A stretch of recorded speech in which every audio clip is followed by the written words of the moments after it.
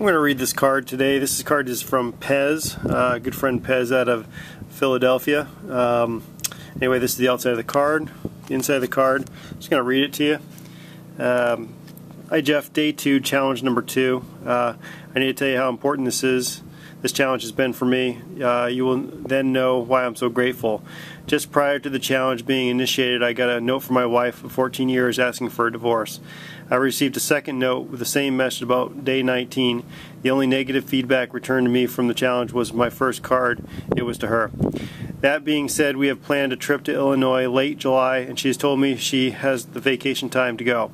My 3 youngsters will be getting out of school for the summer this Friday. They are going to have a great summer because with my daily morning focus being who would benefit from a card, my mental state remained positive. I don't know what the end result will be. I do know what I am working and praying for. This challenge is an answer to my prayers. I have begun to repeat. I will have 1 million people completing this challenge every month. It may take some time to reach that goal. If this can impact my family enough to make a difference, just imagine what it will do for millions. Thank you, my friend, for the phone call, the challenge, and your heart.